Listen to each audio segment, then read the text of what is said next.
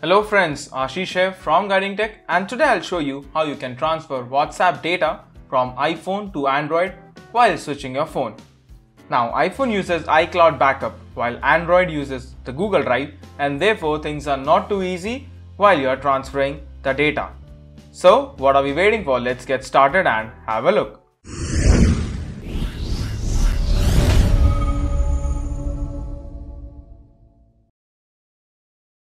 The first thing that you'll have to do is connect the iPhone to the computer and launch iTunes.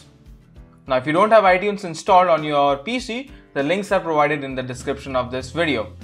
And once that's done, open up your iTunes and then open up the iPhone view. Here, create a local backup of the device and make sure it is not encrypted. This step will take some time depending upon the data and storage of your iPhone. So let me just quickly skip to the completion of this step.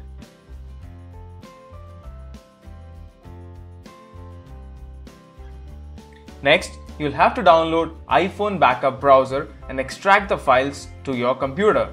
Desktop would be perfect. I will provide you the links again in the description of this video so that you can download the file easily. Once the tool launches, click on the drop down button that you see at the top and select the iPhone backup that you just created via iTunes. Now the next step is a bit tricky. First of all, click on the three dot that you see on the top of the tool and then extract the file chatstorage.sqlite. Now to extract this file, click on the top right hand side icon and it will be extracted default to the C drive temp folder. Now this is the file that has all the text backup of your WhatsApp conversation from iPhone. If you wish to make media backup also, search for the group net.whatsapp and then select and extract everything under the library media section. Please look closely what I have done in the video, as this is important. The data will be extracted to C drive temp folder again, and while the data is being extracted, the program will show up as not responding and it will also hang. Now this is completely normal, so just wait for the program to respond and that is when the process will finish. Once all the data is extracted, connect your phone to the computer and transfer it to your Android's internal memory.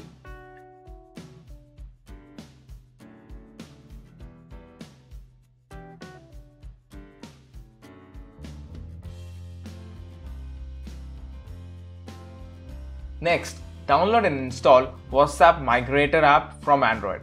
The app is available for $2.99 and can also extract media file as well as the database file. Now depending upon the backup size, the extraction might take some time, but it should not exceed 2 hours. But still, make sure that you support the developer if the app helps you. After you launch the app, it will automatically detect the database. But you need to manually browse for the media folder for the app to recognize it.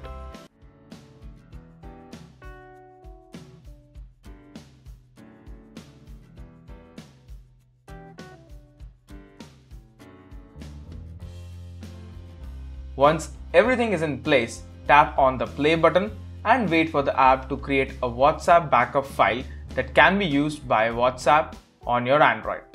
Again, it will take time to complete this process as well. Finally, all you need to do now is install the official WhatsApp app and restore the local data while verifying your phone number. And this is not the first time you're using WhatsApp on your Android. It might ask you to restore the cloud backup from Google Drive.